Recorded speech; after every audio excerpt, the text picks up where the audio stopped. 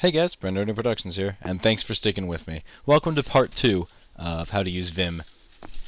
Keep in mind, in this video tutorial series, I will be using Vim on Windows. However, all of the things we're learning in Windows apply to any operating system and any instance of Vim that you could be using.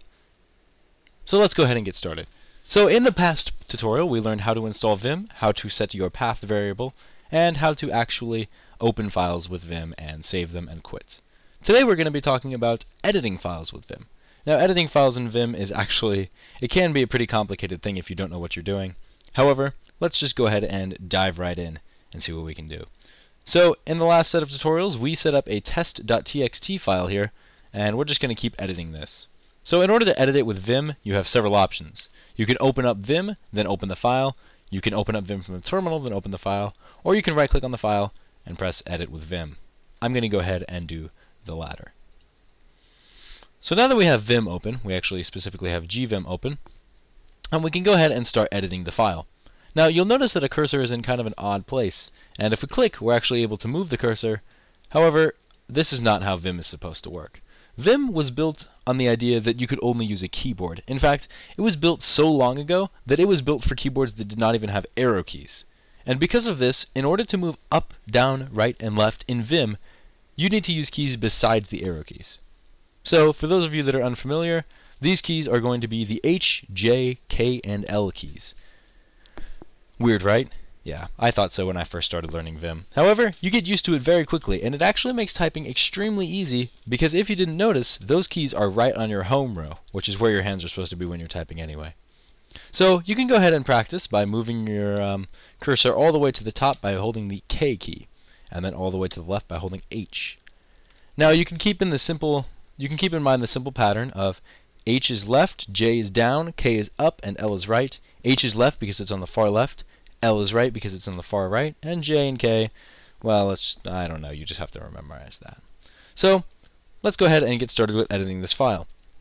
Say we want to remove the yet from the bottom line here. Without using any more complicated functions, we can go ahead and navigate there. So we're going to have to go down a few lines. So we press J to move our cursor down. And then to get to the yet, we type L to move our cursor to the right. And then once we're, now keep in mind the front of this blinking cursor is where your cursor actually is. So if we press the I key to go into insert mode, we can then go ahead and backspace all of the contents that we wanted to delete. And then if we want to go ahead and navigate again, we have to press escape to get back into command mode.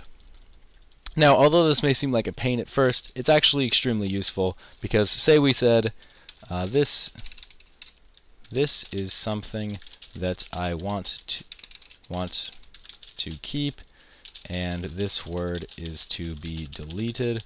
Well, once we're done typing this line, we can press escape, and we want to delete this word, so we use H to move over to the left, press I to get into insert mode, backspace this word, press escape to get back into command mode, and we're all set. Let's go ahead and do that a little slowly, just because it could be a little complicated. So we want to delete the word want from this line. In order to do that, we press H to get to the left. And we went a little over, so we can press L to get to the right. Once we're in remember the front of the blinking cursor is where your cursor actually is. So once we're in the necessary spot, we press I to get the cursor that can actually edit things. And then we can press backspace to get rid of the word. And then once we want to navigate around, we can go ahead and try to press H, J, K, and L. But since we're in insert mode, if we want to move down, it'll just type in the keys that we're pressing, which is definitely not good. So if we press backspace, we can get rid of those. Then press escape to go back into command mode. And then we can go ahead and start navigating once again. So this is basic navigation in Vim, and one of the things that you really need to get down before you start using Vim a lot is you just need to practice these keys. And this is definitely easy if all you need to do is actually go through a text file. But there are several other ways to practice these. I will actually link all of these methods of practicing in the video description.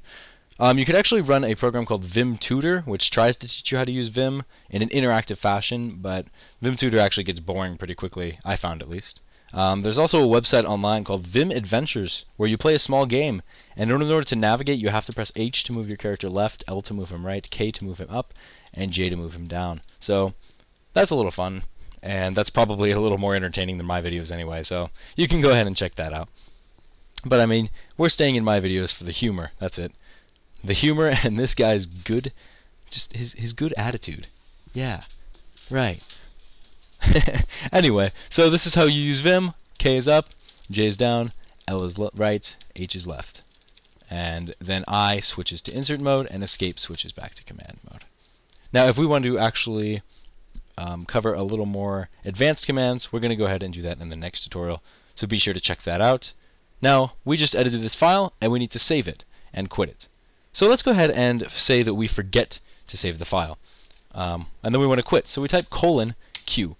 Now keep in mind, colon actually gets you down to the bottom of the application here, and then you can type in commands.